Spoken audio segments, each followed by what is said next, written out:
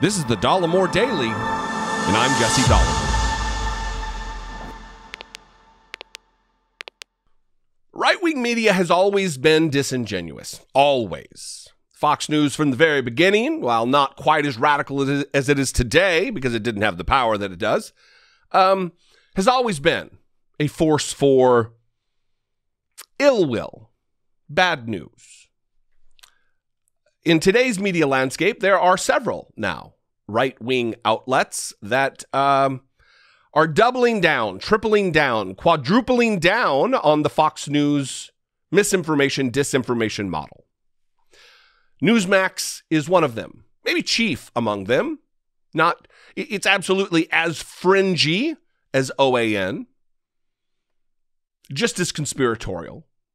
But it's got deeper conservative roots, having been a long-standing print magazine. And they have hired a guy named Greg Kelly, who is just the poster child for nepotism. Ray Kelly, the former police commissioner of New York City, is his father.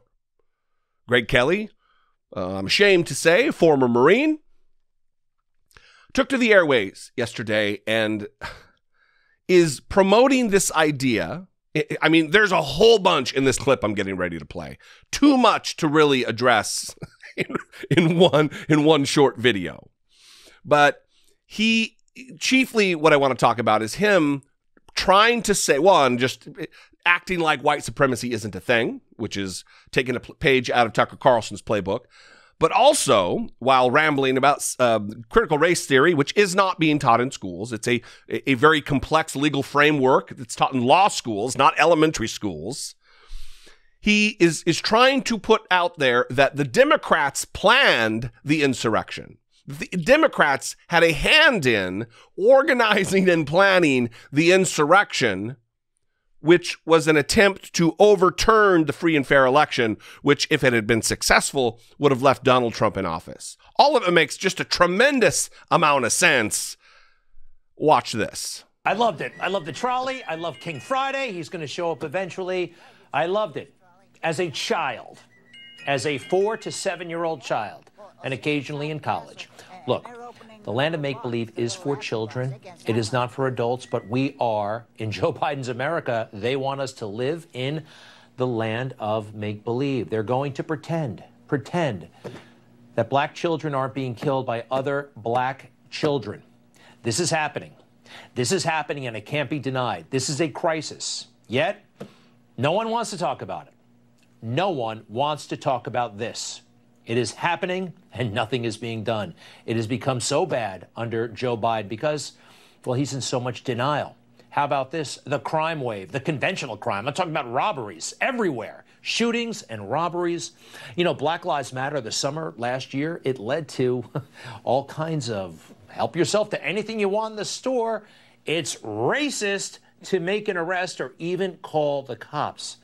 This is bad, bad stuff. So in the land of make-believe, Joe Biden's land, none of this stuff is happening. But what is happening, the scourge of white supremacy. Yes, white supremacy is responsible for all this stuff. We had to go back quite some way to find footage of this. White supremacy does exist. There are some idiots who believe in that. And they're off in the woods somewhere. Knock yourselves out. Don't break the law. And if you do, well, you should be arrested. January 6th is another fixture in the land of make-believe, that this was the worst thing that ever happened. Not that it was a trespassing event, not that Democrats may have had a hand in setting the conditions and even, perhaps, setting the whole thing up. There's something to talk about there. All right, all this stuff is going on. All the other stuff is not going on, but they're saying it's going on. And what are they upset about? What is the Joe Biden Justice Department upset about right now? These wonderful Americans who have been showing up at school board meetings and speaking passionately about the welfare of their children and speaking out against the corrupt and hateful critical race theory. Did you know that they have alerted the FBI, not to the bad stuff about critical race theory, but to those wonderful Americans who have been turning out at the school board meetings and saying, enough is enough. Stop doing this. Stop destroying our kids. All right. obviously there's a lot there. One, about the parents who are just doing their patriotic duty to stand up for their children at school board meetings. They're actually physically threatening school officials, leveling threats of violence. We've witnessed, I've done videos on the guy. I just need 10 strong men. But to act like the land of make-believe, we had to go way back into the annals of the video footage to find this because, you know, white supremacy is not a problem in America. It's just people out in the woods.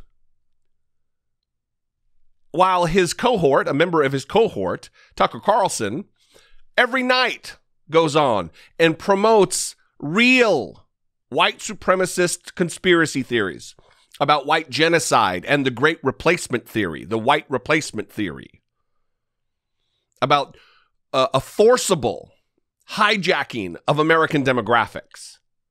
These are long-standing racist conspiracy theories that Greg Kelly, while talking about pretending that white supremacy is not a real threat in America, is acting as a white supremacist, is showing his true colors, talking about the crime wave while showing images of only black people. Vile, reprehensible, racist trash you are, Greg Kelly. You sickening coward. You boot-looking simp. And then, of course, this. January 6th is another fixture in the land of make-believe. That this was the worst thing that ever happened. Not that it was a trespassing event. He's saying that the January 6th insurrection was a trespassing event.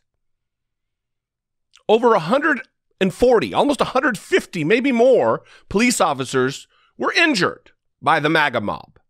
In fact, this image, while he has it on screen talking about it, look at all these Democrats in this photo who are taking part in the insurrection. Not that it was a trespassing event, not that Democrats may have had a hand in setting the conditions and even perhaps setting the whole thing up. There's something to talk about there. Greg Kelly, you are a moron. You failed at Fox News. You went on to local New York TV. You failed there.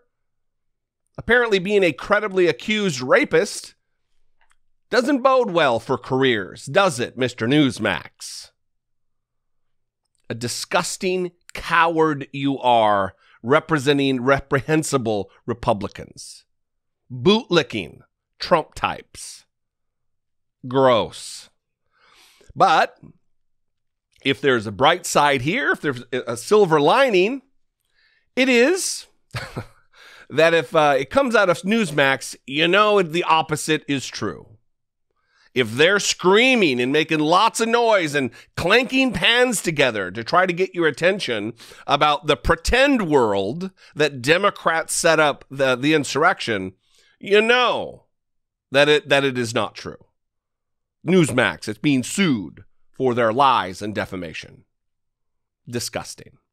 What do you think, though? I'd love to know. You can call, leave me a brief voicemail, 714-576-4054. Of course, you can email me daily at Dollemore.com. I'd love to know what you think. I'd also love to know where we go from here. What is there a solution? Because up to this point, I have not been able to pinpoint one. Please sound off. You can also sound off on social media. You can connect with me there. I would appreciate that. And if I bring you value, if you appreciate what I do on a day-to-day basis, you can support my work by going over to patreon.com/IDoubtItPodcast or click on the join button below this video and become a channel member right here on YouTube. I love you guys. I appreciate you spending time with me as often as you do. Subscribing, liking, commenting, blah, blah, blah, doing all the things. I'll see you next time. Until I do, be genuine. Take care of one another.